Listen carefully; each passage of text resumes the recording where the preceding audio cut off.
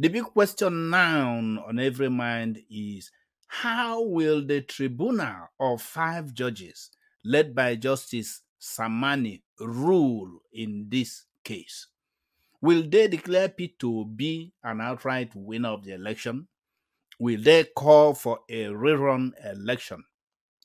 And if they do call for a rerun election, will Tinubu be excluded in the rerun, as the petitioners, being P2B, Atiku Abubakar, and of course APM party, are demanding?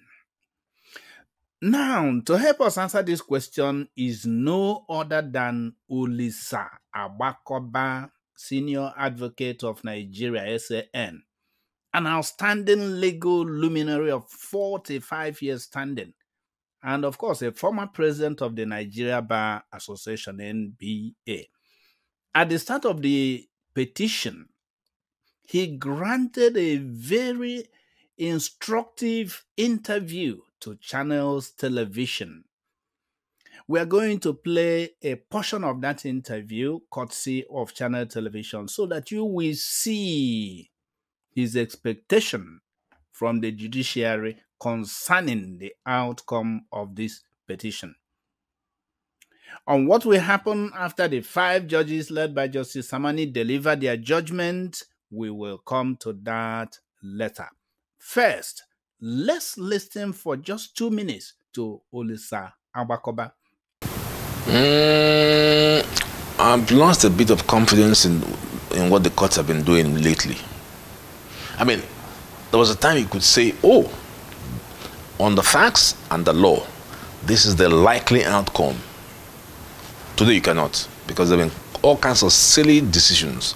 The most silly was that concerning the President of the Senate, who, in order to become Nigerian president, rushed off to buy a ticket to be a presidential candidate of the APC. And that meant he did not take part in the senatorials. Lo and behold, he lost. He now ran back after the horse had bolted, clearly to anybody who has any brain, including the justices of the Supreme Court, I might add. And they said no, that the man actually should be the senatorial candidate. That is the most ridiculous decision I've ever heard that the Supreme Court had delivered. So that's why it's difficult. Of course, I don't want to talk about the case of Imo State, where everything was turned upside down. So I don't have the sort of confidence that I used to have in the judiciary. And I've not been surprised if this thing goes one way or the other. I cannot forecast the outcome. I have the legal tools and the factual issues. So if I put it into my computer, I know what answer it will give me. But I'm not part of the panel. So I don't know whether the justices will see it the way I'm seeing it. But I can tell you, from my own perspective as a lawyer of 45 years at the bar, that the answers are glaringly obvious.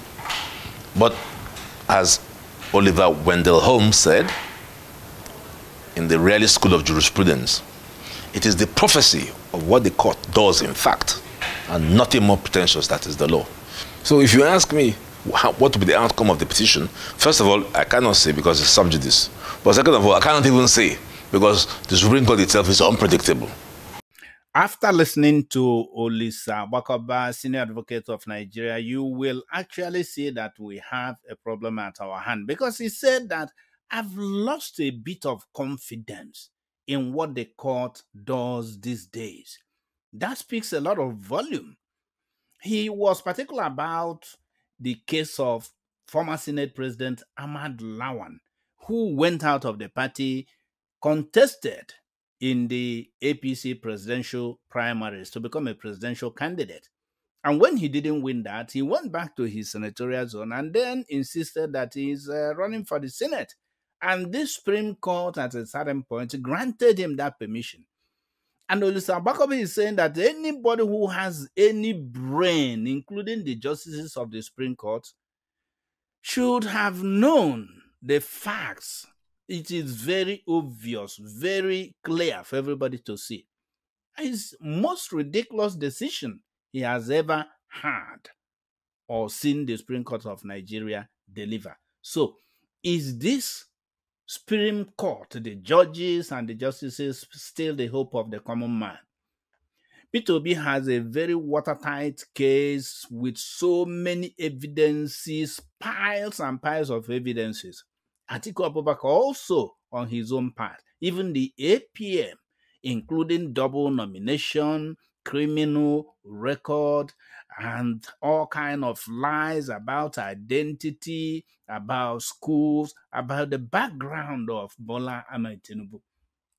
When you put all this together, in a computer system, according to Olisaba Koba, the answer will come out as to the true fact. And do not forget that it's very clear in Nigerian constitution that any person that will be declared president must win 25% of the votes cast in the Federal Capital Territory, Abuja.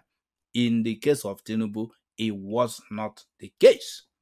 It didn't accomplish that. And the INEC went ahead to declare him the winner.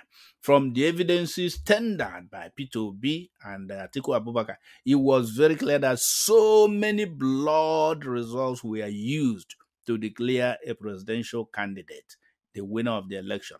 Even when INEC staff themselves saw the documents and they confirmed that it is not readable. And these documents were issued to Labour Party by INEC. So, what do you think that these judges are going to do? And what do you think eventually the justices as the Supreme Court that have allowed Lawan to contest for the Senate will do to this case in a situation where even these 5 judges of the Court of Appeal says that the election was flawed and that Bola Ahmed Tinubu is not the president or shouldn't have been declared the president? What is going to happen in the Supreme Court? Nobody has an answer.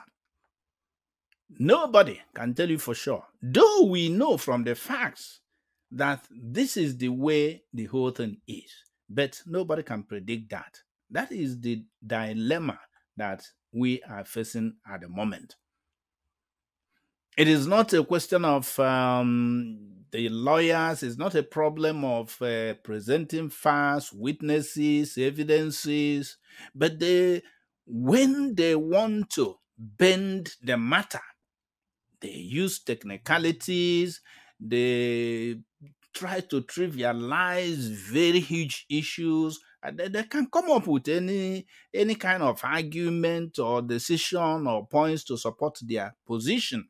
So, as of today, Nigerians have to get ready. Obedience have to get ready, because nobody can say for sure this is the way this decision is going to go.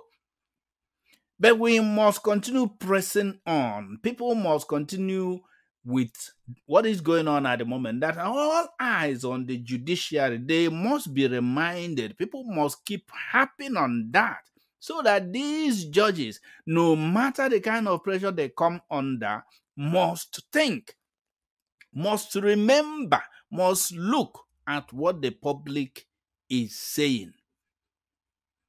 Nigerians just hope for, if INEC cannot deliver a clean, credible election, that at least the law courts, that is the last hope of the common man, should be able to tell Nigerians the truth and really say, based on the facts, who won this election. Anything less than that is going to really be a problem, a very huge problem. Many people, look at what the African countries are saying now, especially since the case of Niger Republic came up. In Niger, they are demonstrating, saying that Bola Tinubu is illegitimate.